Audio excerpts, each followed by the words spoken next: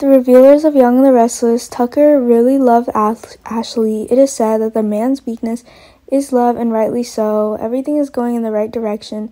Ashley is his weak point, and it is exploited by many.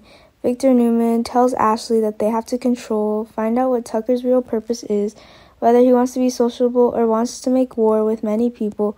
Then they will find a way to solve it. At over 50 years old, love means nothing to Ashley. She thinks it's crazy stuff she needs to get rid of. Tucker returned to Genoa because his self-love rekindled. He wanted to return to conquer Ashley again.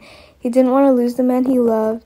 Nikki, Phyllis are afraid that Ashley will be shaken by this genuine love. They will lose a quality teammate, but no, Ashley promised herself that she wouldn't be swayed and trust Tucker again. Tucker has a clear goal. He wants to make Ashley the CEO of Jabbit, when she is appropriated by Jack, but that was the wish of John Abbott and Diane. There was no wish here. Jack is a person who deserves to lead a large corporation, and Ashley should be the assistant director. It was Jack who caused Phyllis and Diane's fight. He left a woman to choose another. For the spirit of an elegant man, it was not possible. Ashley promises Jack that she will not change her personality. She will stay by Jack's side and reassure him. She never betrayed her family because of the position of CEO. Ashley said that she does not need a high status to do anything, just a peaceful and happy family. Tucker is also someone she's stalking, and if something goes wrong, she'll tell everyone the truth about him.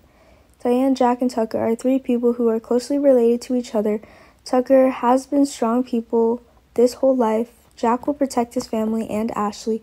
However, Tucker will successfully interject between Jack and Ashley. Will Tucker let Diane stop her plans in The Young and the Restless?